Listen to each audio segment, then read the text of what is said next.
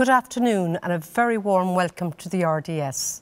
I'm delighted to introduce you to What Can STEM Education Offer a Changing World? An event that looks at the thinking that drives ESB Science Blast 2021. Since its foundation in 1731, the RDS has been dedicated to our mission to see Ireland thrive culturally and economically. RDS Foundation is the way we realise that mission today through our impactful work in the arts, agriculture, enterprise, equestrian and science. Science education has been to the fore in how we deliver this mission for generations. Today, the RDS builds on this legacy by developing and delivering Ireland's premier primary school science education programme, ESB Science Blast. The RDS knows that the return from our multi-million euro investment in a STEM programme like ESB Science Blast will be cumulative. It equips the next generation with essential skills for the 21st century, encouraging them to be curious, think critically, value creativity, and to have the confidence to communicate their ideas with a strong voice. All inherently scientific skills, but also life skills. Skills that will allow them to become the problem solvers of the future. ESB Science Blast, a programme that has been developed and delivered by RDS, has incredible potential to shape a generation. To ensure that we maximise this opportunity, there are 3 areas that RDS will focus on over the next 10 years. Building the programme into a household name, building long-term strategic partnerships with industry and education stakeholders, and looking at how we can create a shift in delivering and valuing education. There are multiple factors as to why a child will opt for sciences in school, choose a STEM university course, or take up an apprenticeship. But we know that primary school children are open to new possibilities in a way that older children are not. Delivering impact at this formative stage of a child's educational pathway has positively influenced their later academic choices. The government has stated great ambition in this area, one that mirrors our own. That is to make Ireland a European leader in STEM education by 2026. If Ireland is to be at the forefront of the digital revolution, we must be a leader in nurturing, developing and deploying STEM talent. Positioning STEM from a young age will be a key foundation in this. It is not possible for the RDS to do this alone, and strong partnerships are at the very heart of our success. It would not be possible to develop and deliver ESB Science Blast without our title sponsor ESB. I would also like to record our heartfelt thanks to our other key funders, particularly the Naughton Foundation, the Irish American Partnership, Stereopac, Jones Engineering, Devondish Nutrition, Matrix, Irish Aid, Fóras na Gaeilge, and our other partners and individual donors. I extend our gratitude to them for their continued commitment to ESB Science Blast. For those of you not on this journey with us, but who share our ambition, I invite you to join us. The disruption to education this year has been difficult for educators and students alike. The buzz and energy at our events in the RDS, Limerick and Belfast will be sorely missed. I'm pleased to say that we've moved ESB Science Blast online to facilitate participation this year. Classes are investigating their questions and will meet judges virtually for their feedback. To inspire their investigations, we have created a virtual ESB Science Blast world. This is the background to 8 fantastic STEM educational programmes, 4 in Irish and 4 in English. Today, I'm delighted to showcase this ESB Science Blast TV programme and share with you a short video to give you a sense of what the 2021 programme will achieve.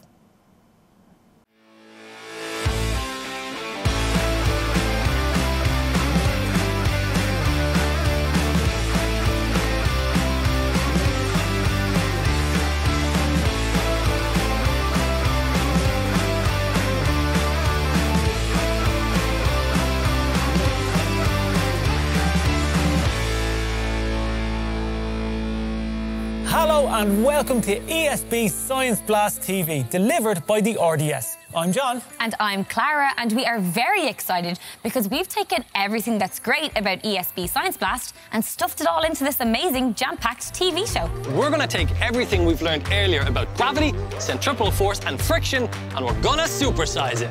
Now, we all know that birds flap their wings to fly, but have you ever wondered how an airplane flies? ESB Science Blast TV is really quite exciting and innovative and probably more relevant than it's ever been. Here at ESB Science Blast, we love investigating questions, so we figured we'd do just that. Do you think this small weight could stop this heavy bowling ball? Or would the bowling ball drop, smashing everything that's underneath it? We are really excited to bring this to the screens and into the classrooms. What this programme will be doing is really, by showing it in the classroom, it will support, inspire and really, I guess, be a conversation starter for classes on getting their projects started. We really hope that it's as exciting for the children as it is for us behind the scenes. Now, here at ESB Science Blast, we think science is cool, obviously. But we're not the only ones. There are loads of other people who love science too.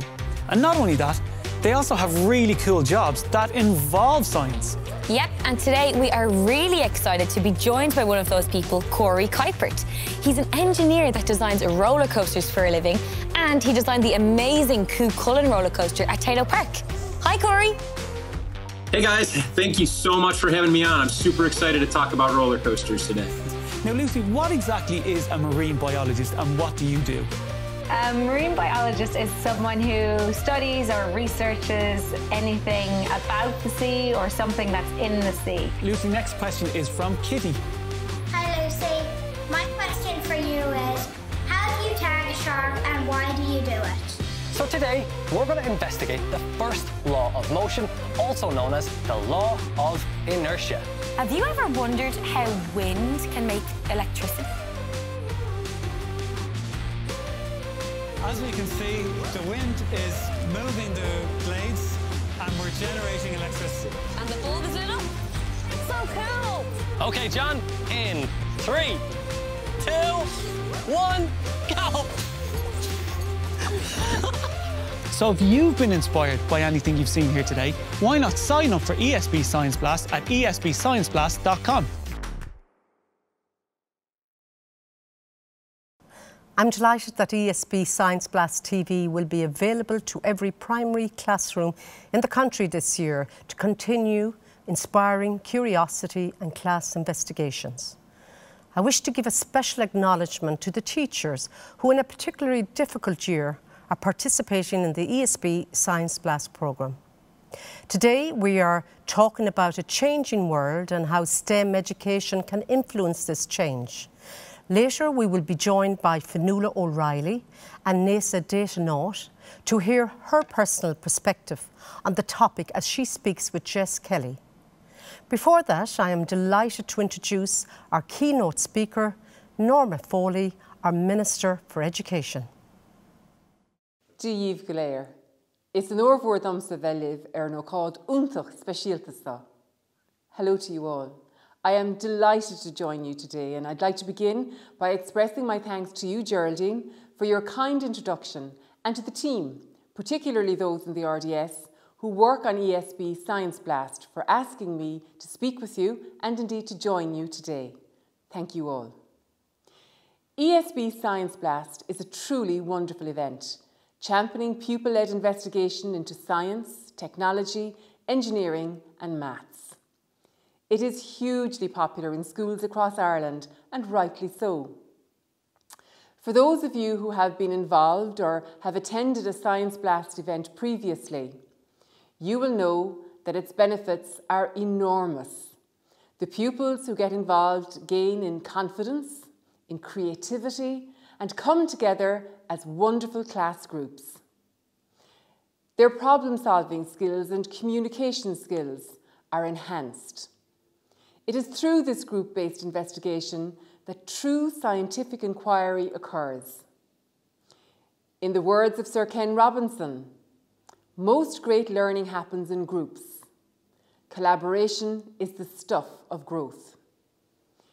The RDS, ESB and the other key sponsors of this event, such as the Naughton Foundation, Irish-American Partnership and Jones Engineering, are to be commended for their continued support of such a fantastic event.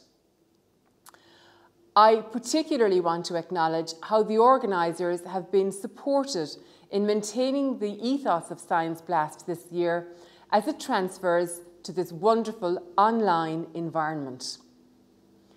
I am also delighted to see so many of our key education partners in attendance at the event today. School and learning has always been about much more than the formal curriculum and what happens during class. It is hugely positive that our students have not missed out on valuable opportunities such as Science Blast in the midst of COVID-19.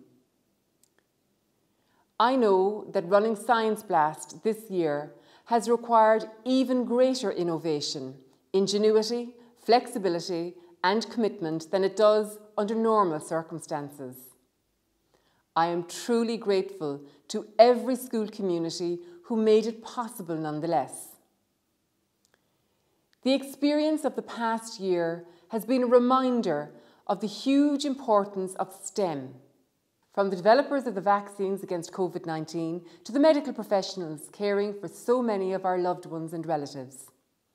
I include too the statistical experts supporting public health modelling, scientists, mathematicians, engineers and technology experts, all of whom have played a pivotal role in managing the impact of the COVID-19 virus on our society. Now more than ever, many of us appreciate how much our day-to-day lives are influenced by, supported by, and ultimately improved by STEM professionals and their boundless curiosity about our world and the forces that shape it. This striving for greater knowledge aligns with the natural curiosity of children who are always asking why. Why is that happening? Why is that so? Their curiosity leads them to explore their environment, problem solve, to invent, and indeed to discover. All of these are key to their learning and development. Events like ESB Science Blast help foster this curiosity and empower our young learners not only to ask the questions, but to also investigate and find solutions. It is not about finding one right answer, but about working together as a team to generate solutions and identify the best pathway forward. STEM education is a key priority for the Department of Education as well as government as a whole. One of the key elements of our approach is promoting STEM for all learners, as set out in our STEM Education Policy Statement 2017 to 2026. We need to engage children and their urge to explore by engaging them in STEM from a very early age in a manner that is engaging and indeed accessible. Children learn through play, and for this reason we place a particular emphasis on hands-on, multisensory and creative experiences. ESB Science Blast is a great enabler of this type of child-centric and playful learning.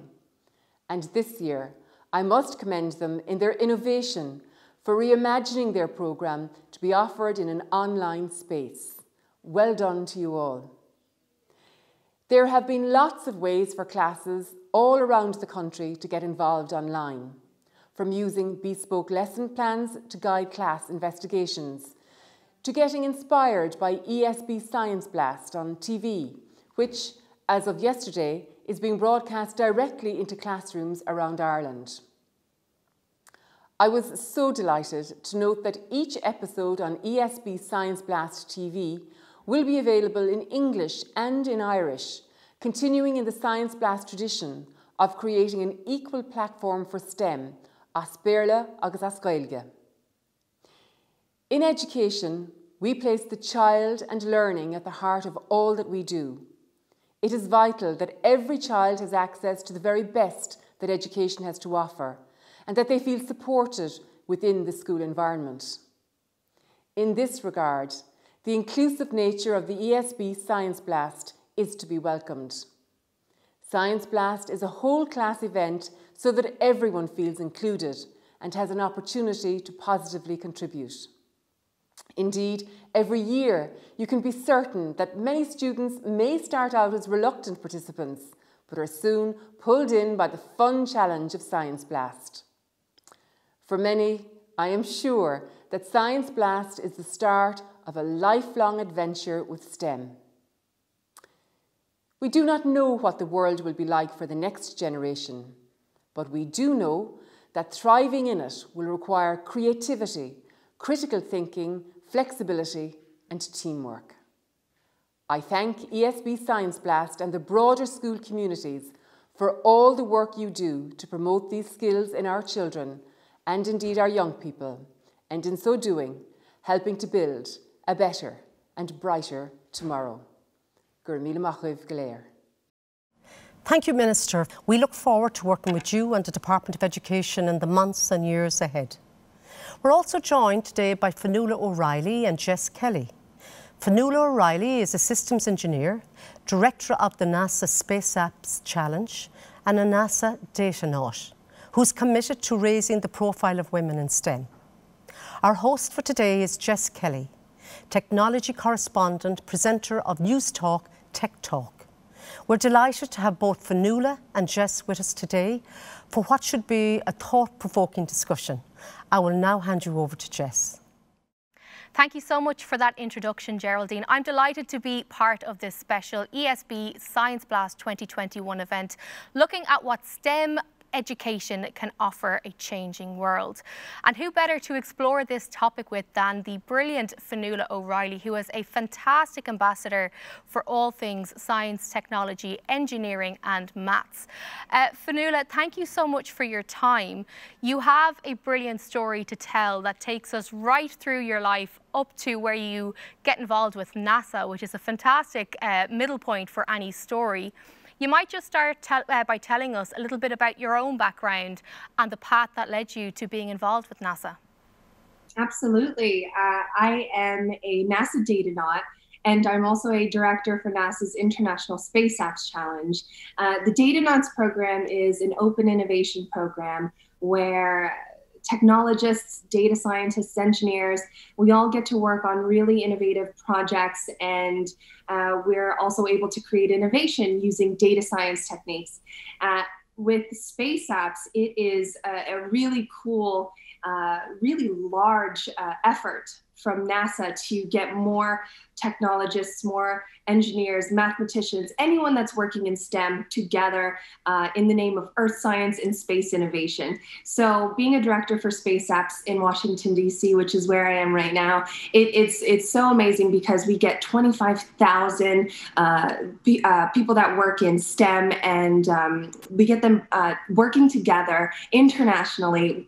We are partnered with the European Space Agency, the Japanese Exploration Agency, the Canadian Space Agency, and more in this collaborative effort. And it's all in the name of innovation. So I guess my background in STEM, it started when I was just a kid. I didn't have a mom or dad that were working in STEM industry, but I did get exposed at a summer math and science course that I was taking to coding. And I got to meet for the first time engineers and technologists from a wide variety of backgrounds. I met biologists and coders, and I was exposed to this world, and I already had interests in math, but it made a world of a difference for me because I was able to really find out what it meant to be an engineer, and ultimately that's kind of what set my sights on actually becoming one myself. Yeah, it's incredible when you get exposure to things like this from a very young age. You know, I was never the most book smart in my class, but I was fascinated when it came to breaking things, building them, and then explaining what I had done. And I think that's not something that necessarily fits in with the classic curriculum. Do you think that more could be done to try and expose children to a variety of methods of engaging with science, technology, engineering, and maths from a very young age? Oh, absolutely. And I'm a proponent for hopefully one day coding as a subject that is taught in schools at all ages, something like writing and English and literature. I think it's one of those skills that the earlier you're exposed to it, it's just so useful, and you can use it in so many different ways.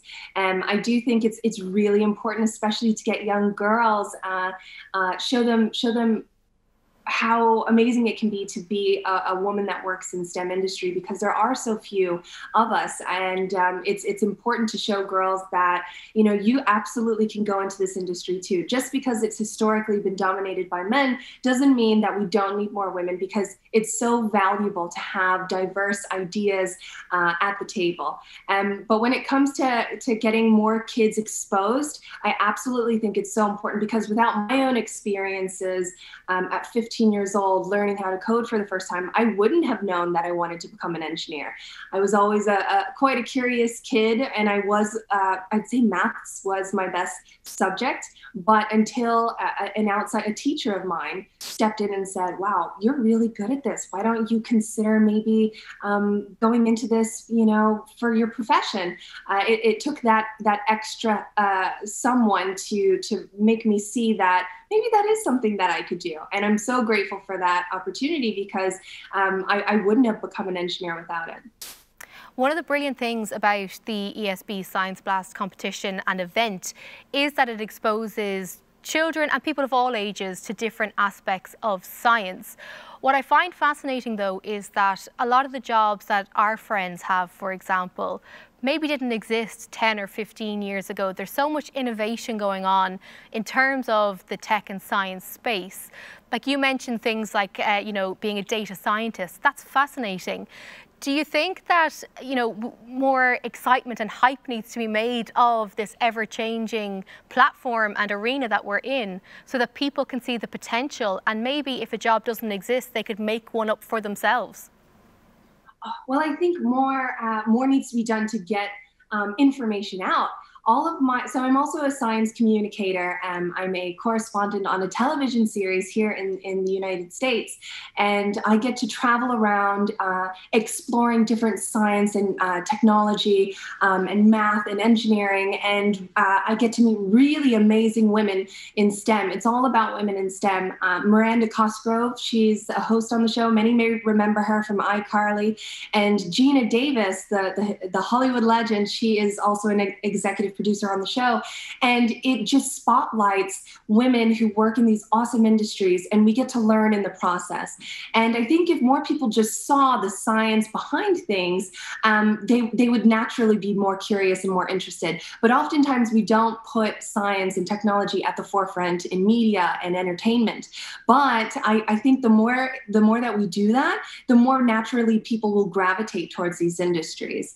I'm proud to work on a show where we do get to explore in a very fun, cool way science, because more people should be seeing exactly how awesome it is. And I think they would naturally gravitate towards these things. All scientists and engineers that I know are screaming from the rooftops, explaining science to as many people as possible. But sometimes we're just not heard because we need the platforms. So as things continue to change in the media and we get more women at the forefront of telling our own stories, I think that we'll start hearing more about these kinds of industries themselves. Yeah, as turbulent and as traumatic, I suppose, as the last 12 or 13 months has been for the world, a great thing that's come to the fore is the importance of science and the importance of strong science communicators as well, because there's a lot of stuff, there's a lot of noise, there's a lot of information out there, but what you want is someone who can explain it in a clear and concise way, and also make it engaging so that you can learn along the way. You mentioned there particularly about women in STEM and trying to encourage more women into it. There's a lot of talk about the 4 C's of the 21st century. They are communication, collaboration, critical thinking, and creativity. For me, one that should be in there, though, is confidence, because you could tick a lot of those other boxes, but you may think, oh, maybe I shouldn't be in that room, or maybe I shouldn't raise my hand. How do we tackle that problem and encourage and build up young girls in particular to join the conversation from a very young age? You made some really, really great points there, and I agree on everything that you said. Especially confidence being one of those 4 key C words. And confidence, without it, I don't think you wouldn't be able to even get up in front of a room and be able to explain maybe the science of something that you're working on. And I think being able to tackle negative thinking, or bringing yourself down, some of the imposter syndrome that we sometimes see, it's important to be able to overcome those obstacles, because you absolutely deserve to be in the room. I've definitely had to overcome challenges like imposter syndrome myself, and to overcome, I mean, walking into a room, sometimes I often would be the only Black woman or the only person of color, on top of being one of very few women in the room to begin with.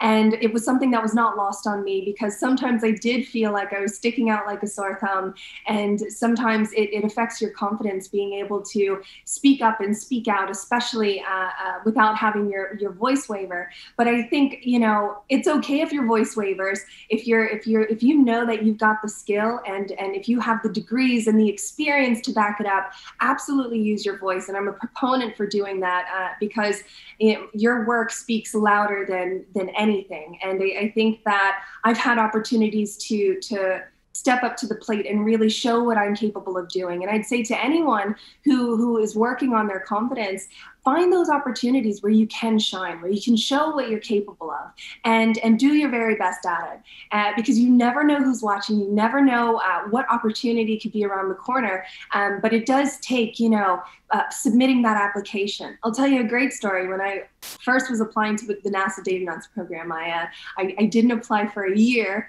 A friend of mine had come to me, and she was already working in the program, and she said, I think that you should apply. I think this could be really great for you. I had not been working in the space industry ever before, and it was not something that I had thought to even pursue. And so when she came to me and said she thought that I should apply, I did not take it as seriously as I should have. And it took me a year to work up the nerve, a year to submit my application. And I'm so glad that I did, because now I am a NASA Datanaut. And overcoming that, it taught me a lot about just having the confidence to even toss your name in the hat. And you never know what could be on the other side of that fear. So to anyone working on your confidence, know that it's so impactful and powerful if you can rise and make sure that, yes, you're being heard, you're speaking up, and you're tossing your name out there. You can absolutely get anything done. That's such a great message for anybody of any age, whether you are a teenager, someone in your 30s, or even older, because I suppose we all go through confidence wobbles throughout our lives, particularly when you are working in a field that is dominated, be that by men, white people, any particular group of people. It can be quite difficult. One of the best things for me that's happened in the STEM arena over the last number of years has been the arrival of that little A. So turning STEM into STEAM and building in the arts and the artistic mind into that. And I think that has opened the door for quite a few people who may have done exactly what you've just said there. Think, oh, I'm not a scientist, or I'm not techie, or I don't care about the latest whatever phone it is. They've discounted themselves from an industry because they don't fit a certain perception. But adding that A has really opened doors and opportunities for a lot of people. What are your thoughts on it?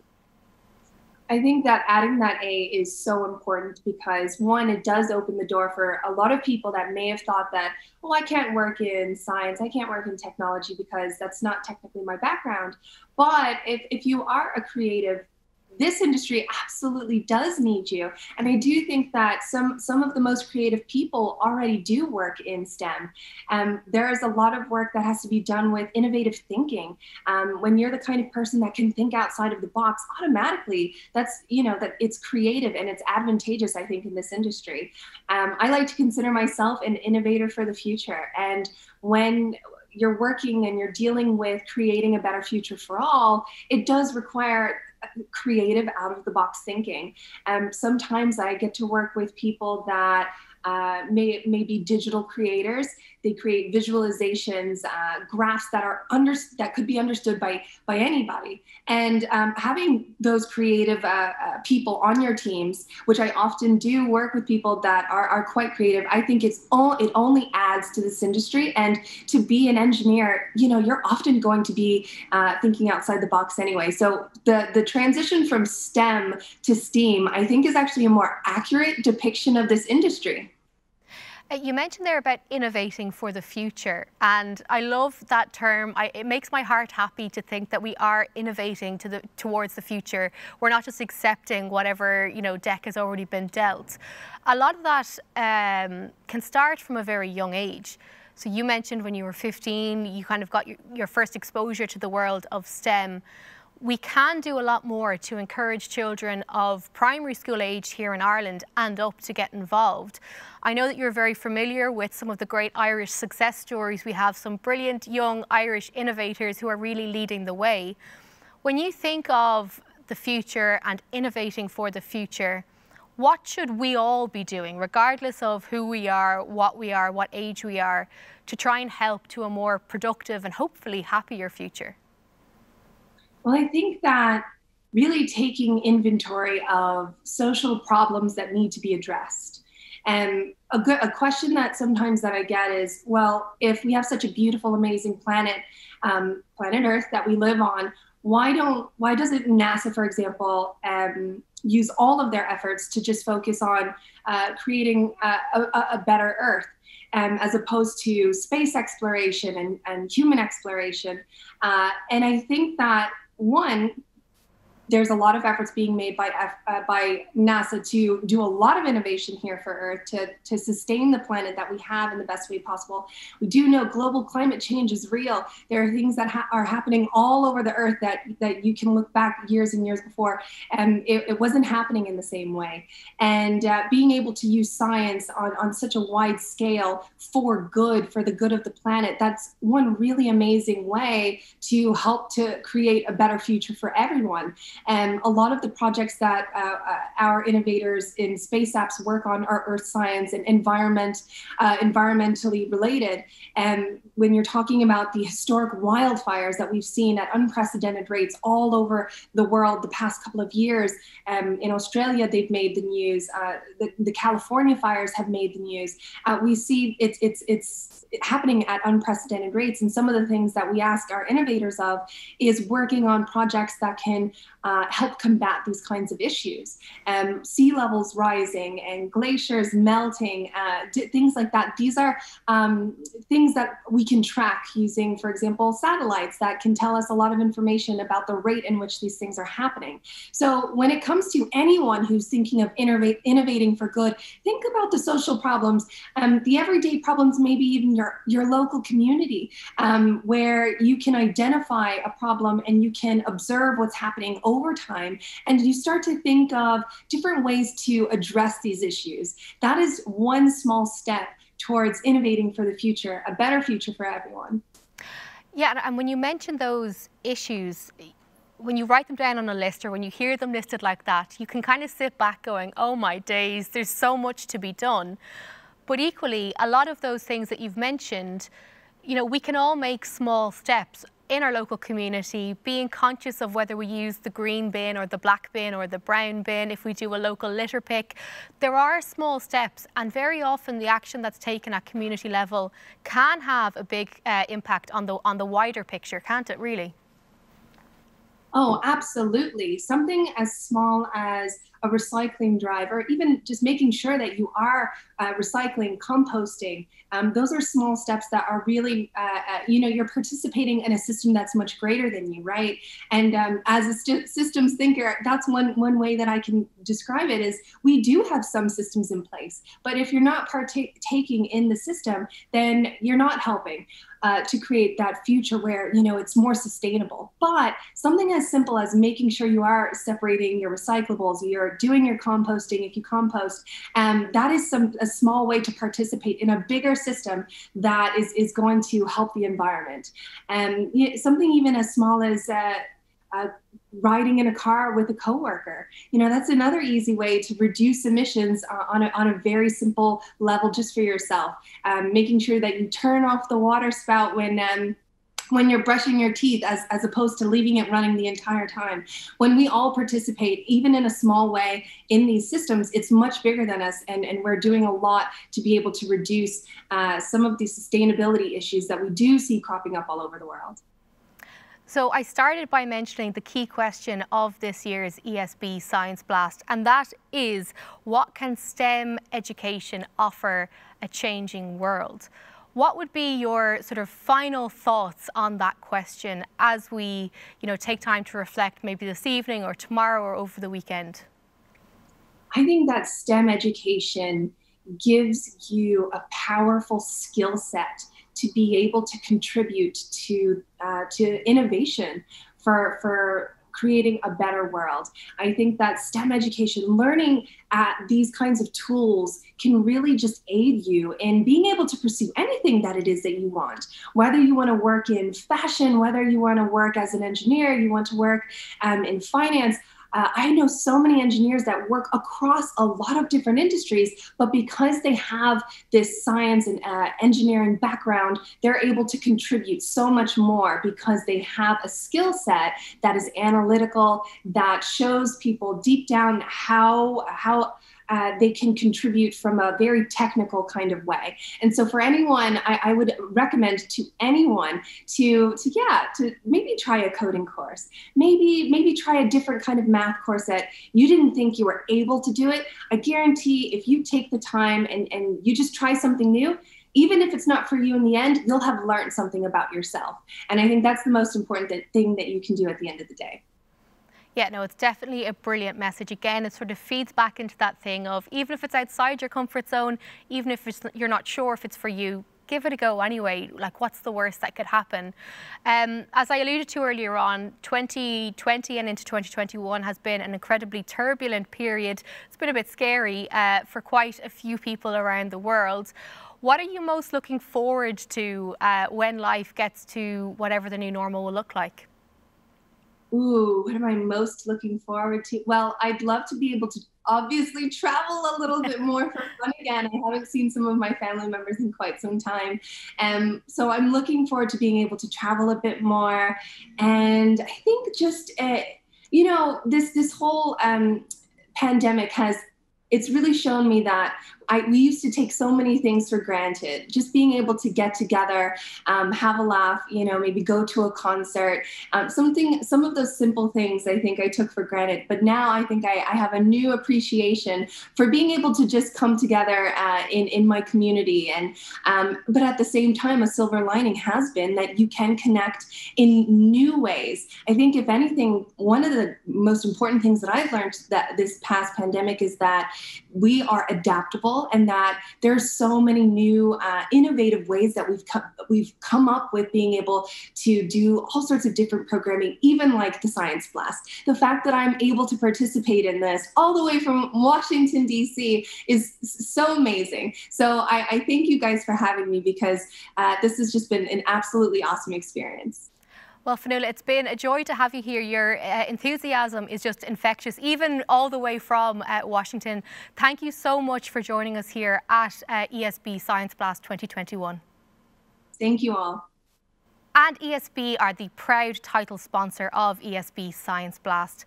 ESB is committed to supporting STEM education and learning as a way of helping young people to develop key skills for the 21st century. I'm pleased to welcome Pat O'Doherty, CEO of ESB. Thanks, Jess. And thank you to all involved in making this year's virtual ESB Science Blast one to remember. It's something we're really proud of. This is not just about creating a pipeline of future talent, but ensuring that we have a scientifically literate society that can ask the critical questions and make informed choices. And in a world of so much turbulence and uncertainty, it has never been more important to encourage young people to question and challenge the world around them to make this world and the society we live in a better place. Thank you, Pat. We look forward to our continued partnership with ESB, who share our deep commitment to STEM education. And a final thank you to our funders, our supporters and teachers. A very special thank you to our contributors for their time today and inspiring discussion, and to you for joining us. Thank you.